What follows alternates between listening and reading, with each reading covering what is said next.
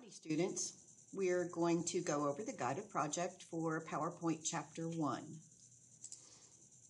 And the description says, Wanton Waffles is a small, successful mobile food business. The company was started by two culinary arts students and their parents as a way to finance the students' college education. A year later, they own 3 food trucks that sell breakfast waffles, waffle sandwiches, and dessert waffles. Street food lovers line up around the block when the food truck parks in their neighborhood. The business has increased its revenue and profits, and the owners are looking to expand their operation by offering franchises in other college cities. They need to prepare a presentation for an important meeting with the financiers. So the first instruction always says to open your file and then save it as, and we want to replace your name on slide 1 with your name.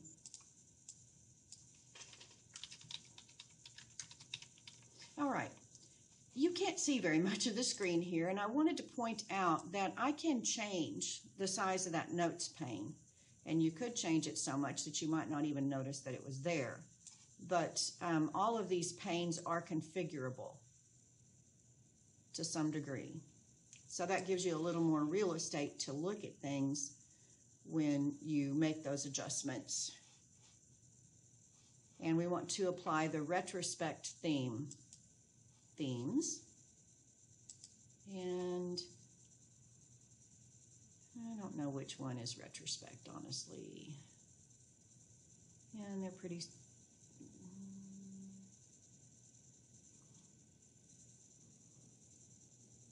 There it is, yay. Okay.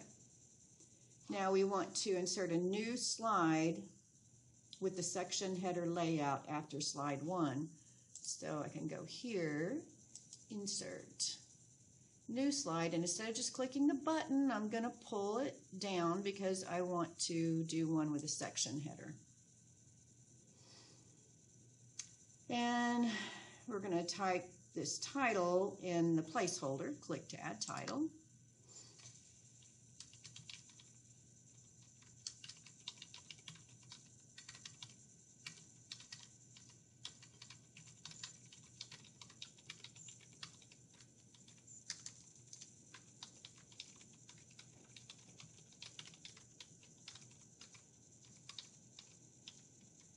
And it did say to include the period. Now we want to double click the border of the title placeholder. And you'll notice that it becomes solid. So when I'm in here editing, it's dotted. And when I have the outside of it selected, whatever I do is going to apply to everything in there. And it wants us to change the font size to 60 points. There we go, and that gets it all inside the placeholder. We want to go to slide 3, and we want to add some speaker notes. Now at this point, you might want to pull that up so you have a little more space. And I'll tell you what I'm going to do, and you can't do this. It really seems like you should be able to, but you can't, but I'm going to copy and paste it rather than taking the time to type it. If you do this, it's going to count it wrong, and I don't know what format or something doesn't go, so I'm going to tell it to keep the text only, and actually maybe I'll submit it to the grading engine and see if that works.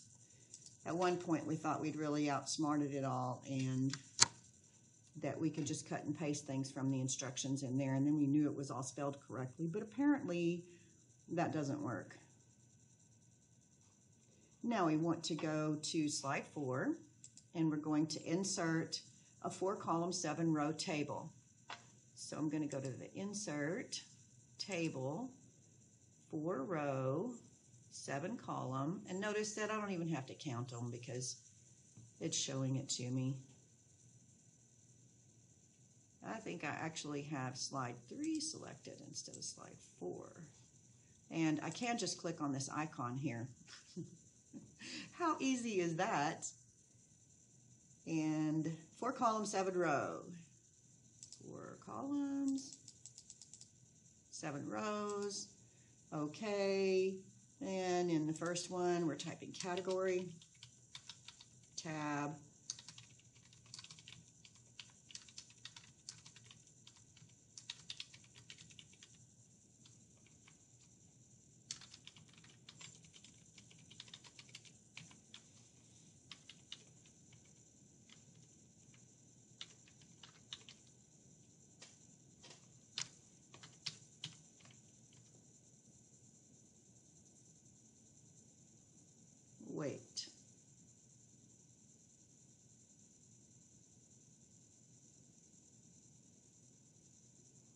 Oh, okay.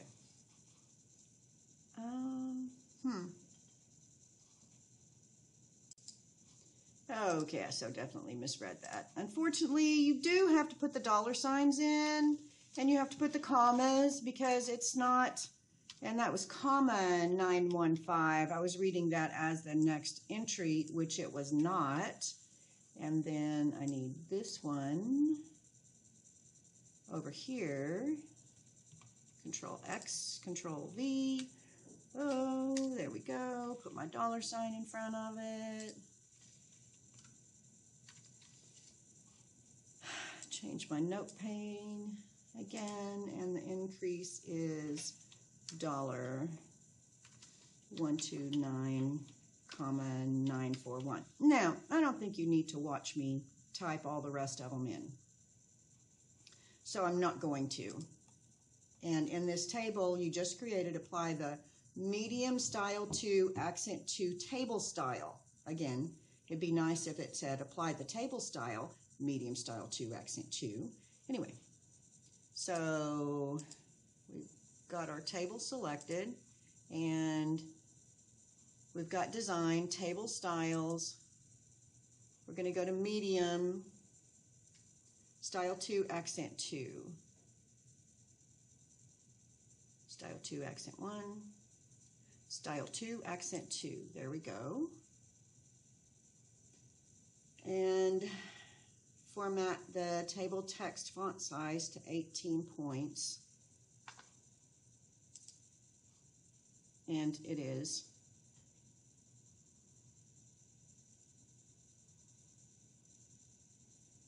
Center align the headings and right align the numbers. So we want, now I got that right facing arrow, I clicked it and it selected the entire row. Center and right align all the numbers. So I'm just going to do this and then right align them. And right align means that our commas will line up and our dollar signs will line up, and it will be a much more attractive layout. Now, add a new slide after slide 4 that uses a comparison layout. So, new slide, comparison.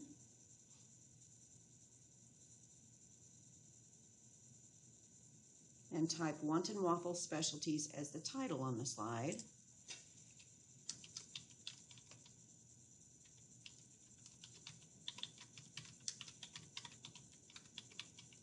And then I want Luncheon Waffles here.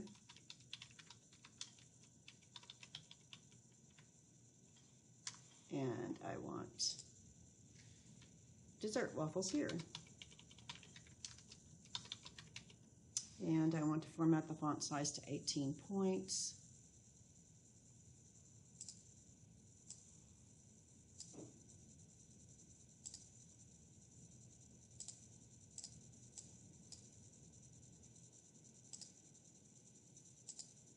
There we go. And then I want to type these items in column 1. So click to add text.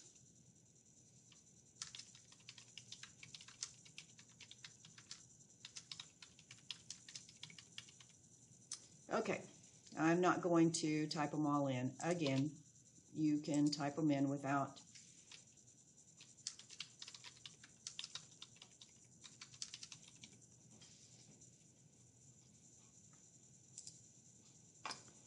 So there we go.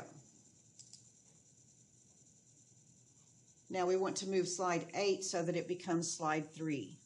So I'm going to grab, there are several ways I could do that, but I can just drag it.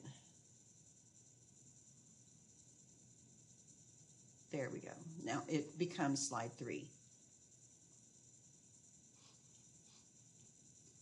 Display slide 3, search for pictures online, and insert an appropriate image into the placeholder. So I want online pictures, waffle.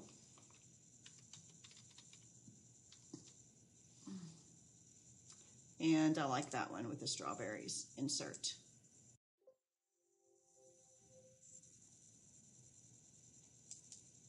And we encountered this problem in the lab as well. And so what we ended up having to do was actually to go to just go and search for waffle and go to images, and I could probably find that exact one. I don't really care to take a lot of time doing that, and I'm just going to copy the image, and then I'm going to right click and paste the image, so it's the same effect. So if you encounter that issue, then just do that. Work around it. You know, we have to adapt. So we want to image into the placeholder, insert the same image on slide 8 and position in the lower right portion of the slide. Resize as needed. So we'll go to slide 8, Control V. There we go. And lower right corner. Don't really need to resize it. There we go. On slide 5, we want to apply the fly-in entrance animation. 5 to the text box.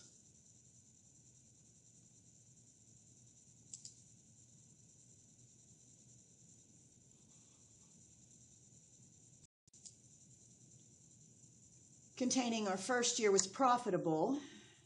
So I click on that and go to animations and do fly-in. And it gives us a preview of what that fly-in is going to look like, and that has a 1 now. And then I want to do the same thing to this one. I'm going to do fly-in and then after previous instead of on click. So that's timing right here.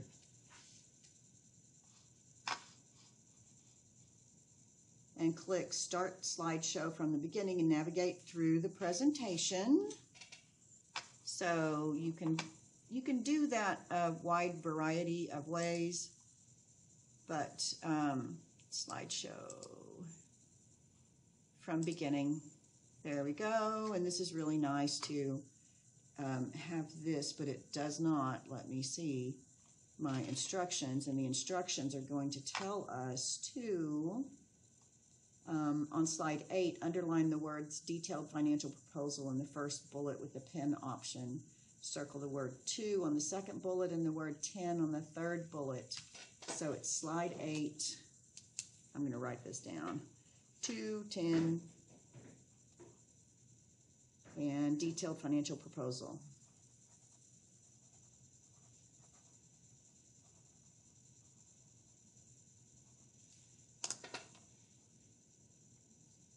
And it wants us to exit the show and keep the annotation. So whenever I do from the beginning, what happens is that the screen that you can't see is my second screen, and that's what's actually displaying the audience presentation, and this is the speaker portion of the presentation. So I go through